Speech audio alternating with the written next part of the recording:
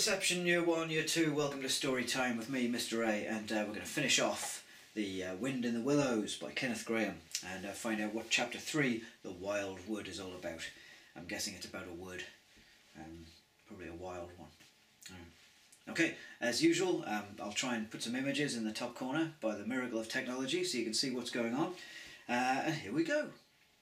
Mole was still sharing Rat's home as summer passed into autumn and winter came along. One day, while Rat dozed in front of the fire, Mole decided to set off by himself to visit Badger at his home in the wild wood. Rat had warned Mole many times about the wild wood and its dangers. "Keep away from there," he always said. "It can't be all that bad a place," thought Mole. "After all, dear old Badger lives there, and he's a really good chap, so I'm told. I'm sure I'll be quite safe."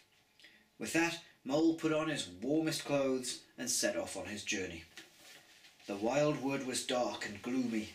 The wind whispered strange noises, and creatures Mole could not see were running all around him. Little beady eyes seemed to be watching him through the dark bushes and the thick undergrowth. Mole was starting to feel very afraid. In a panic, he ran this way and that.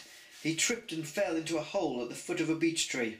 Trembling with fright and cold, Mole dug down into a bed of warm leaves.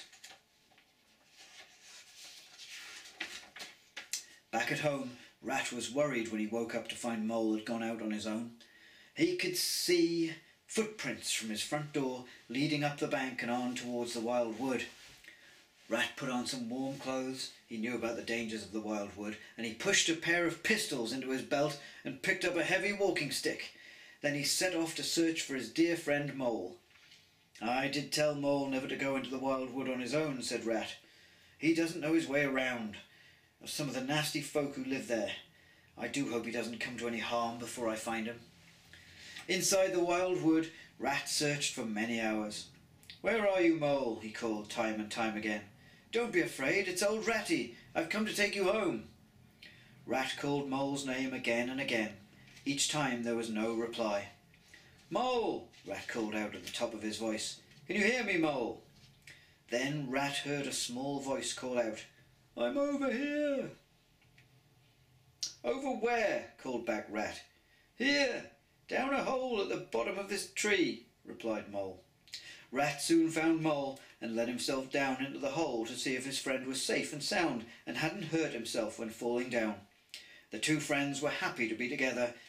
It was so warm and cosy on the bed of old leaves at the bottom of the hole that they decided to rest there for a while, and they soon fell fast asleep. By the time Rat and Mole woke up and climbed out of their hole, heavy snow had fallen. Everything in the wood was covered with a thick white blanket. Rat's footprints into the wood were hidden by the snow.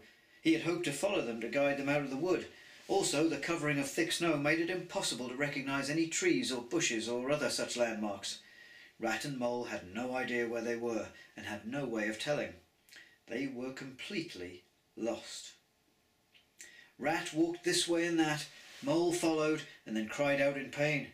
He had tripped over what looked like a metal foot scraper sticking up through the snow, and it hurt his leg quite badly.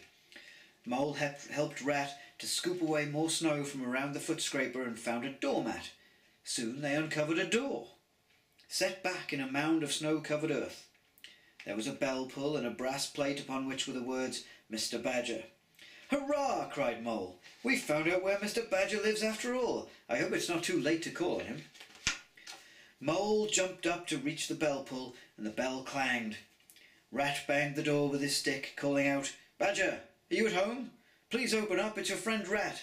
My friend Mole is with me, and he so wants to meet you. What's more, we've lost our way home." Rat and Mole heard footsteps from the other side of the door.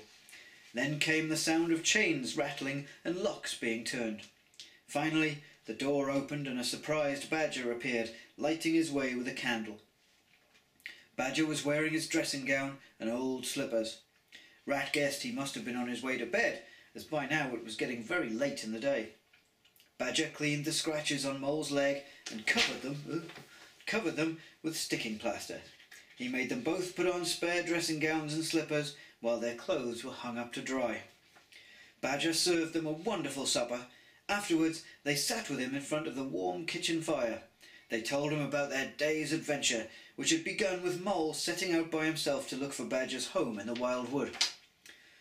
"Well, it's time we were all in bed," Badger told them. "The weather is bad and it's much too late for you to find your way home now." Badger insisted they stayed the night and showed them to his spare bedroom. It was really a storeroom for his apples, turnips, potatoes, bags full of nuts and jars of honey. There was a space, though, for 2 small beds, which Rat and Mole tumbled into and enjoyed a good night's sleep.